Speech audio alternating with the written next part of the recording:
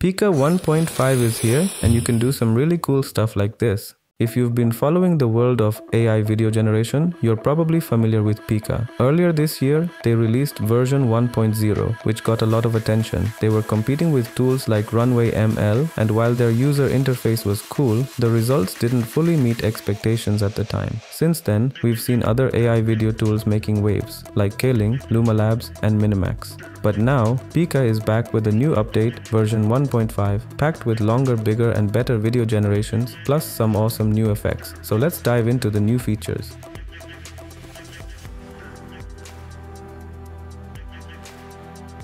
To kick things off, head over to pika.art. Now hit this button and sign up if you haven't already. When you're logged in, you'll see a new menu down here called Pika Effect. Here, you can choose from various options like inflate, melt, explode, squish, crush, and even turn things into cake. I'm going to upload this image of a dragon from the House of the Dragon TV series and use the squish effect.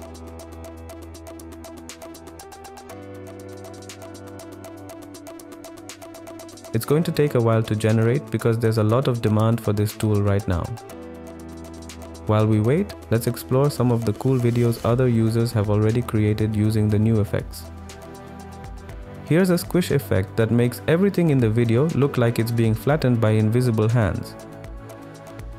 You can also see some really creative effects like inflating objects, melting people into liquid, and turning things into cake. You can blow stuff up, which actually looks pretty cool, and there's lots of detail here, which I think is nice and could be useful for a short film. Okay, so our video has finished generating. Here's how the squish effect looks.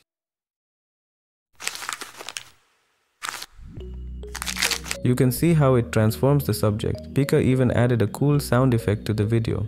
In addition to these visual effects, you can also generate videos using text prompts and image references. For example, Pika allows you to write a prompt and add an image to create unique video clips from scratch. Let me show you a few examples. Here's one where the prompt was for a bullet time shot. As you can see, the camera movement is smooth and the scene looks fully developed.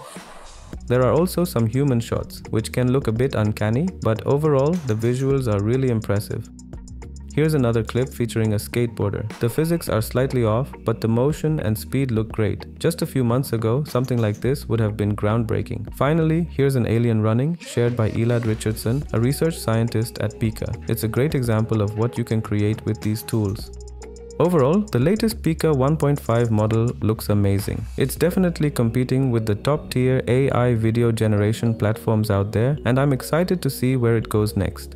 I was hoping to share more of my own video generations, but they're taking a bit longer due to high demand. I've got a few prompts and tests in progress that I'll share later, so subscribe to the channel for that. If you found this video helpful, be sure to give it a like and share it with others. Thanks for watching, and I'll see you in the next one.